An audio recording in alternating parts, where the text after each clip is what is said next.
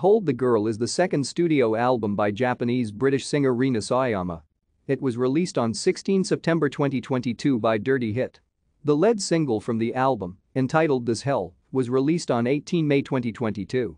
The album, recorded between 2020 and 2021, features production from collaborators including Paul Epworth, Clarence Clarity, Stuart and Marcus Andersson. Clarence Clarity also produced much of Sawayama's debut album Sawayama. Sawayama has named Kelly Clarkson, The Corrs, Paramore, and Sugababes as artists who influenced Hold the Girl, as well as Taylor Swift's 2020 album Folklore. Variety's Thania Garcia described Hold the Girl as an evolution in style that will meld influences from across the pop spectrum.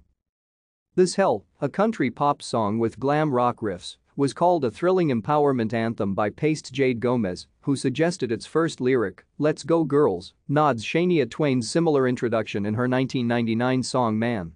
I Feel Like a Woman. The author affirmed that the song introduces Sawayama's approach on country music. Thank you for watching. Like and subscribe if you would like to view more of our videos. Have a nice day.